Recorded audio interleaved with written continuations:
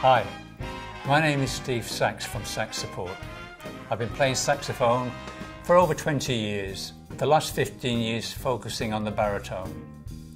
Now you saxophone players out there, especially baritone players, you're aware of the issues with weight with the saxophone. The SaxSupport is my concept of my idea of alleviating the stress caused by this weight. Now, let's take a look at the SaxSupport.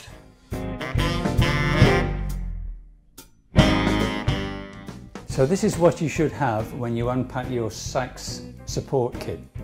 First of all, we have two 50mm or 2-inch strips. These have a backing tape on them. They're about a foot or 30 centimeters long. You have two 20mm tapes, approximately the same length, and of course a support rod with the cam locks.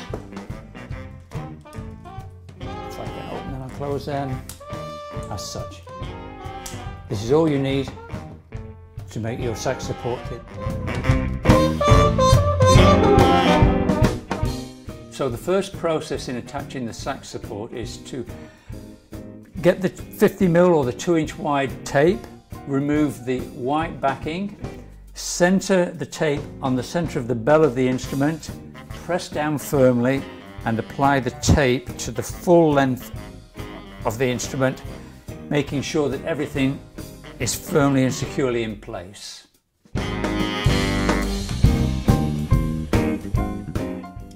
The next process in attaching the sax support is to actually apply the rod. So the rod is positioned so that the cam locks or the levers are away from the actual instrument but easily accessible, facing upwards. The rod is then centered on the 50mm wide strip and pressed down firmly, ready for the next process.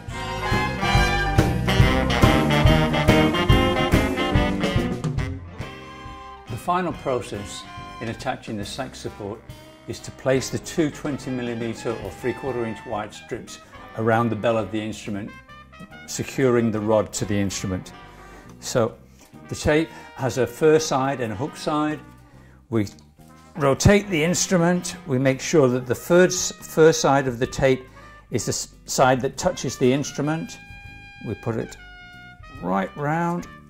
We then pull tight and press firmly down. We repeat the process lower down the instrument, making sure that the fur side is against the instrument again, and we are missing any rods and any pads. We hook over, we give this a good pull and firmly attach it. The sax support is now in place and ready for use.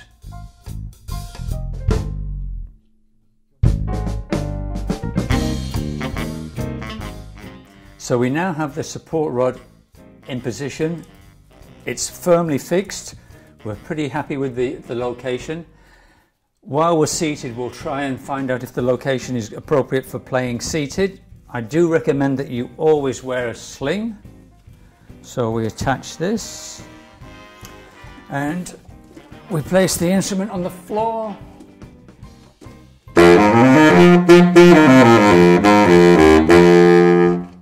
That's a good position to the side. We'll just try in the center.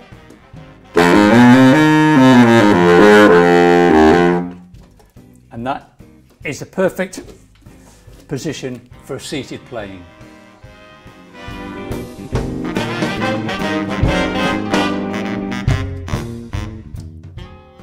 So now we're on a stool, which is a more elevated position, and we need to adjust the sax support.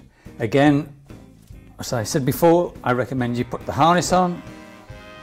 We hook this into the harness, and the first thing we do is adjust the upper rod. Very easy to do it single-handed. We can then place this on the ground and see how that sits. Once you know the position, there are a graduated scale on the bottom of this, so you can see and set it to the same setting every time. And now we're ready to play.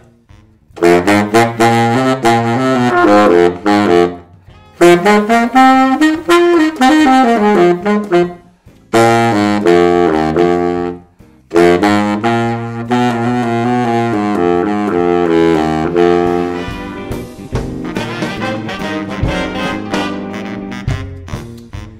now we're standing. As you can see, the support is not going to be long enough. So the first thing we do is put the instrument back in the sling. Once it's in the sling, then we can adjust the lower leg on the sax support to somewhere approximate. Make sure the string is still connected and we're in the correct position again. Again, to play front or to play side, or if you happen to be a player who wants to move a lot, you can move the instrument around backwards and forwards, and it's always attached to your body, but without the weight. This is the sax support. For further information, you can go to our website, the 3 Ws, saxsupport.com.au.